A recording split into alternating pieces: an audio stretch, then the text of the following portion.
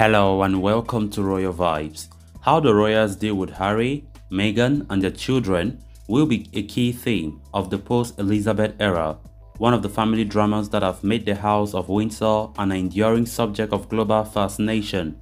So before we get right into that story, please make sure to subscribe if you haven't. If you're just coming across the channel for the very first time, you are very welcome. Give the video a like and please watch it right up to the very end. Just before boarding a flight to Aberdeen on Friday, the morning after the death of his grandmother, Queen Elizabeth, Prince Harry put his arm around the shoulder of an airport worker who had expressed her sympathy while accompanying him across the tarmac.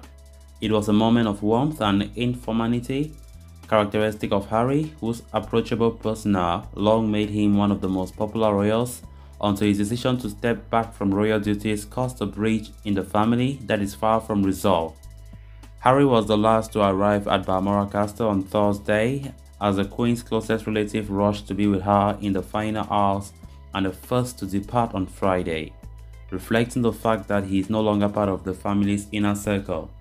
In happier times, Harry and his grandmother enjoyed a close, playful rapport, glimpses by the wider public in 2016, when they appeared together in a comic video reacting to a mic drop taunt from Barack and Michelle Obama, ahead of the Invictus Games, a competition for disabled veterans which Harry has promoted. But it was pure coincidence that Harry was in Britain when Elizabeth died, and prior to her demise, there were no plans announced for him to see his family during his visit from the United States, where he lives with his American wife, Meghan Markle. With the matriarch gone, family dynamics are bound to evolve, and as the pomp and ceremony of Elizabeth's funeral unfold, observers will be watching closely out for signs of detent. How the royals deal with Harry, Meghan and their children will be a key theme of the post-Elizabeth era, one of the family dramas that have made the House of Windsor an enduring subject of global fascination.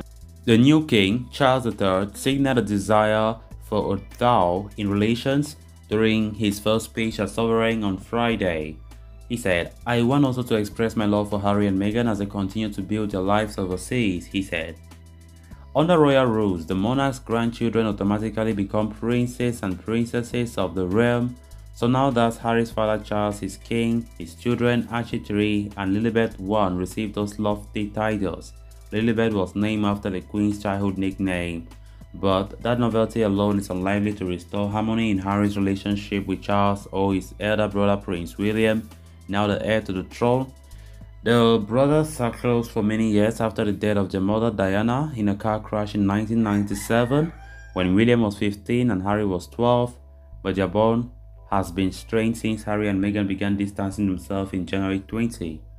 Initially, the couple said they planned to balance the time between Britain and the United States and carve out a progressive new role within the monarchy. But their plan did not wash with Elizabeth, Charles or William, who ruled that there was no space in the firm, as the royal family sometimes called for part-timers. Instead, the couple moved full-time to California, and after a 12-month review period, relinquished their royal patronages and permanently left the exclusive club to those addressed as Your Royal Highness.